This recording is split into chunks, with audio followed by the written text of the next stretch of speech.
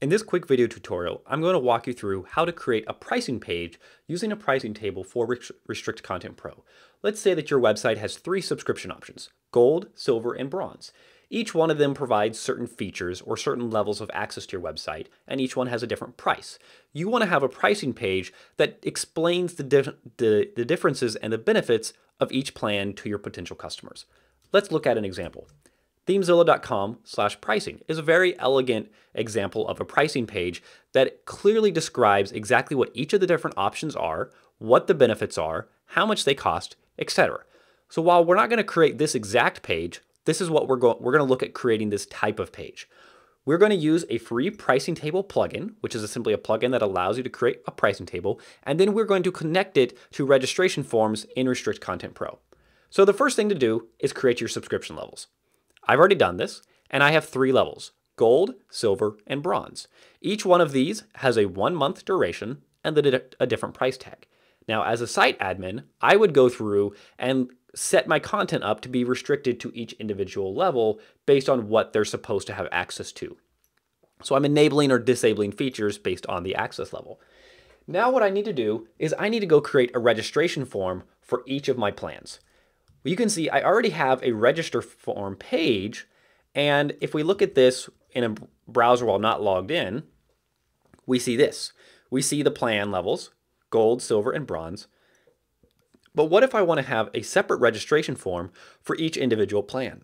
So instead of having them choose the plan here, I want to create a separate pricing page where they choose their plan, they click sign up on the plan they want, and they fill out their information without having to choose it again. That's what we're going to do. So what we need to do first is create a new page, and we're going to create a page for each level. Now, we're going to use the register form shortcode, and we're going to give it an ID.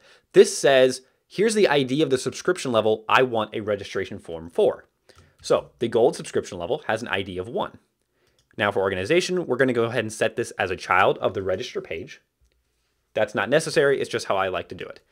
Now, if we view this page, you'll see that it says this is for the Gold level and it's $30 a month.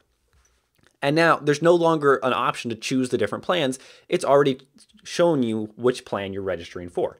So let's do that for each of our subscription plans. So the next one is Silver, which has an ID of 2. And now we'll add one more, which is Bronze, which has an ID of 3. And now just to make sure that each one of our pages is working the way we expect, let's go up here. Bronze looks good, and Silver looks good. Excellent. Now it's time to create a pricing table. So let's go to this plugin.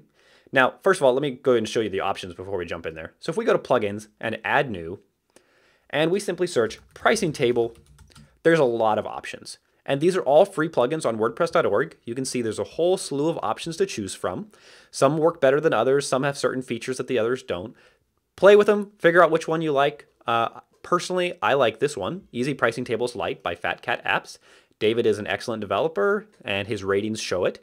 It's a nice, simple plugin to use, and it has a paid version if you want some of those additional features. For this demonstration, we're going to use the free one, though. So we go over here, go to Pricing Tables, and let's click Add New. And let's just call it Pricing. Now, you can see we can set up each column. So we have 3 plans, so we want 3 columns. So we'll start by putting Silver on the left, which is $20 per month. Then we're going to list the features, and we'll just say tutorials, plugins,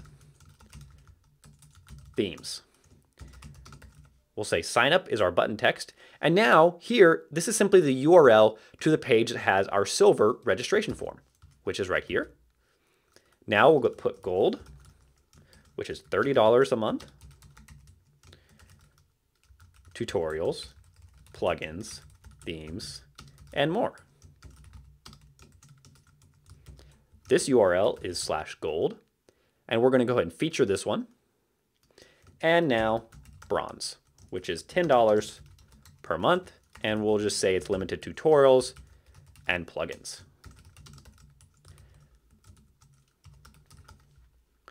Okay, We'll click Save. Now, let's go create a new page called Pricing that we're going to place the shortcode on. We have a button right here to Insert Pricing Table, and that's going to generate the shortcode for us. We'll click Publish, and now let's view the page to see what it looks like. There it is, a nice simple pricing table that displays each of our plans, tells us which is the most popular, gives us the sign-up buttons, the features, etc. Now, if we go view this in our incognito window where we're logged out, we'll see the same thing.